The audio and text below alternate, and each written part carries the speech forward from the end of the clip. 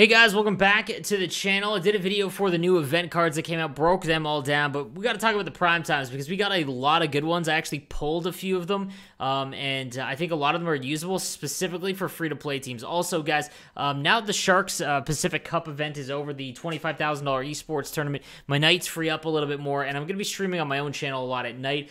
Probably going to be playing my Xbox free-to-play team, so if that's something that interests you, click the link down below. It'll probably start around 9 or 10 p.m. every night on top of my normal streams that start at 12 p.m. Eastern time every single day. Those aren't going anywhere. So thought I'd let you guys know on that. And again, please subscribe to the YouTube channel. It does help me out. All right, let's get into today's primetime content. All right, we'll start first with the 86 Dylan Larkin, who actually fought Zach Werenski today. It wasn't much of a fight, but just kind of funny because they are very, very good friends in real life. And actually, a weird story I saw on Twitter, or a funny story I saw on Twitter. Larkin actually, you're not allowed to bring your family members on road games. And Zach Werenski, again, they're childhood friends. Zach Werenski from Columbus was going to play Detroit today, and Larkin actually left tickets for Werenski's family. So I just thought that was a really cool story, and then they ended up having a fight at the end of the game. Nonetheless, 86 Dylan Larkin. Larkin cards are always fantastic. 90 speed, 92 acceleration. His shot, though, is what takes the hit. However, he is a centerman, so there are some more important factors at play here. With Thief activated, I love that they put Thief on Larkin because then it gets his face up to 92. And he's got Workhorse, making him an absolute force on the skates as well. His shot definitely does a lot to be desired, but this is a really good, cheaper option at center. Like, if we take a look right now, you could probably get him for a decent price. I'm hoping around 50K. Yeah, he's going to drop. So right now he's at 50, and this is the first day that it happened. So be on the lookout for that. That's not a bad value, especially if you have Thief activated. Then we've got the 86 Igor Sharangovich, 6'2", light the lamp and speedster. I actually pulled this card. Again, free-to-play players. These are the kind of cards you want to look out for. Left-handed winger with speedster, activating it up to 90 speed, 93 with distributor. It has 98 wrist shot power as well. Mid-80 stats. The rest is all middling, but these are the kind of cards you got to look out for as a free-to-play player, especially on the left-hand side when you first start building your team. Like 160K. Wow. This should drop well into the 30s. I was going to say, okay, yeah, around 25 to 30K is probably the max I'd go, but this is a really good card and one I'd watch out for today and tomorrow. Then we've got the 87 Keith Yandel, and man, they give him good synergies, but good for the Panthers to figure it out and get him in the lineup so that his Iron Man streak continued, and then he scores. Just an awesome story. Howitzer Wingman, this is a phenomenal card. Like, 6'1", the only downfall is that he's got 81 body checking, but because he's over 6 foot, it's not as detrimental. But speed, shot, the synergies that he provides, fantastic. Just a really, really good card. He is going to be more expensive than most traditional 87 overall cards early on, but his value probably sits between about 100 and 115,000 coins, and I know it sounds weird for an 87, but those synergies are great and should be a good buy, absolutely.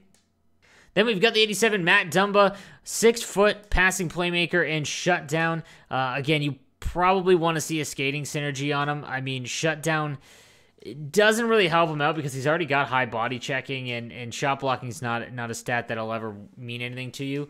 Passing playmaker, I mean, if you have passing playmaker and shutdown on, you could get his shot accuracy almost up to 90, which isn't bad. But again, these synergies aren't ones that you're looking to activate. If I packed him, this one's probably a sell for me. Moving on, next we got the 87 Travis Konechny, who's had a great start to the season. Has Workhorse, which is always a sought-after synergy, so gets everything up to about 89, and then with Distributor, obviously 89 as well. Not bad at all. His shot, though, high 80s, which is okay.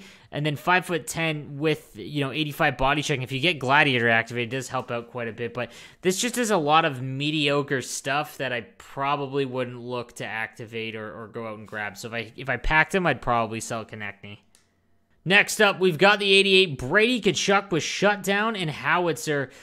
It's tough because his skating is always rough in this game so far. Though, like I said last year, his fantasy card was literally my favorite card all year long.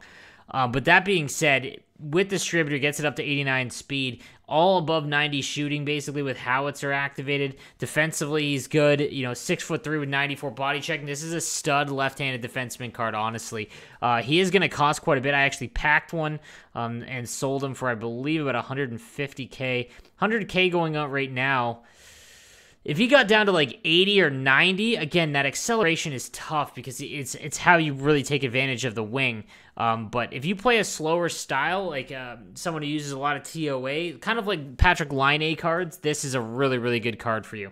Following him, we've got the 89 Gabriel Landeskog, Light the Lamp, and Wingman on this one.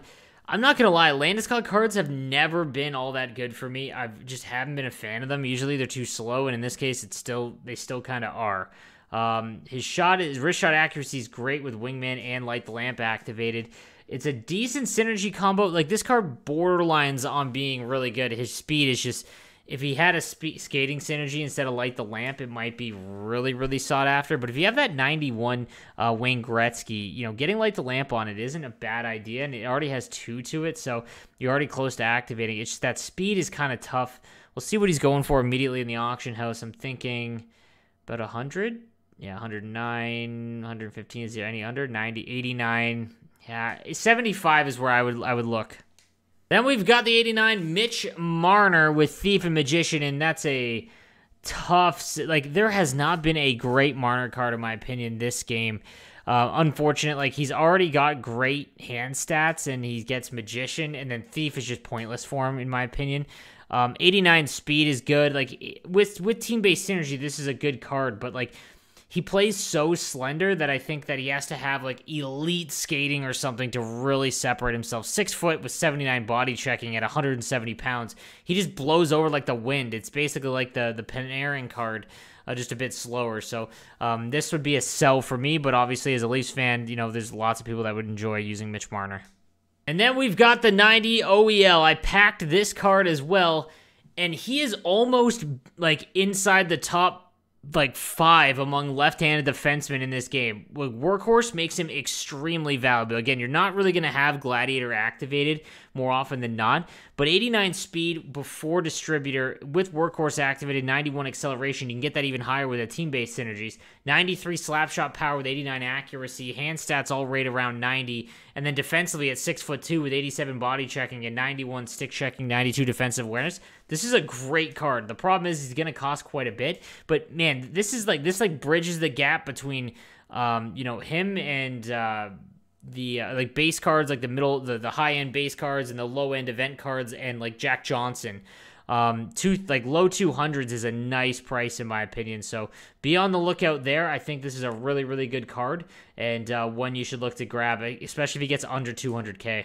Alright guys, so that is going to do it for today's Prime Times. Let me know what you think in the comments section down below, and please subscribe for daily NHL content. I'll see you next time.